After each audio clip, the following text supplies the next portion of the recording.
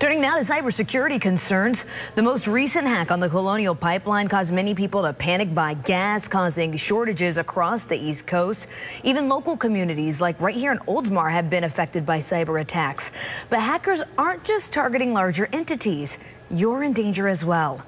ABC Action News reporter JJ Burton spoke with computer experts to find out what you can do to protect yourself. 2019, the most prevalent attack was against hospitals. Horatio Masonette is the president and CEO of Cybersecurity Solutions in Tampa. He says hackers are shifting their attention to us and our home laptops as well as computers. That is because of COVID. Things have gone more remote. And many of us are working from home. We're filing our taxes online, shopping online, and also on social media. Which means that now your information is out in the interweb, more accessible for anybody to capture. Unfortunately, according to Horatio, cyber attacks have become so rampant, it's nearly impossible to nail down the number of people impacted. You at home don't have the same mechanisms, hundreds and thousands of dollars or millions of dollars worth of security equipment. But you can still protect yourself, and it starts with a strong and complex password.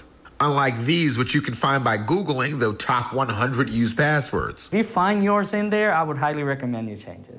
And when creating your password, Horatio says you should never use something personal or information that can be found on your social media pages. He also suggests getting a password manager app. Using like LastPass or 1Password or some of these password vaults that would allow you to use complicated passwords, but very easy for you to remember. Also, he says sign up for two-factor authentication for all accounts.